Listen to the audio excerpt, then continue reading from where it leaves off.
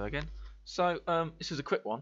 How do you get nice looking wire shade display in the viewport? Because at the minute, if I go over to my modify tab and I'm looking at it like this looks okay, it's all shaded.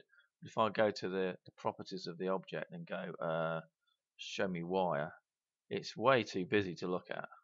I'd like to see like a wire shade display. Like if I go to Studio Max in here, I get a wire shade display version. I'd like something like that over in Blender, because it's called isoline display. If I turn it off, you end up getting quite a busy looking display, depending on how busy it gets. I mean, that's quite a busy looking. Let's make go to 4 and be silly.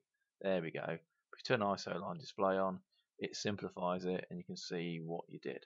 So how do we do that in Blender? So back to Blender. So currently we've got this, which we don't really want. So it's pretty simple. You go over to the objects. So you've got it. You've got your object selected, and you've got wire turned on. Let's just go back to modifier list, and if we go optimize or optimal display, it does basically a half a job. It draws these bits, but hasn't drawn the other bits, has it? So we're nearly there. We nearly got this sort of view.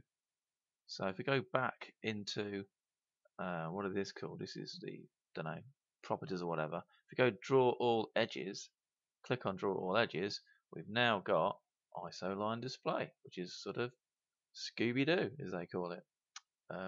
Pending and all that. Wacky races. There you go. So two things you need to do. One, you need to have a subdivision surface to play with in the first place. Actually, more than two things. You need to turn on optimal display in your modifier for subdivision surfaces. So add modifier. In this modifier, when you go and add it, turn on optimal display. And when you've got the object selected, go over to this tab and turn on wire and draw all edges. Okay, if I turn that off, we've got that guy doesn't see that guy on his own doesn't do anything really, but when you hit wire it does, and then now you've got an isoline type display.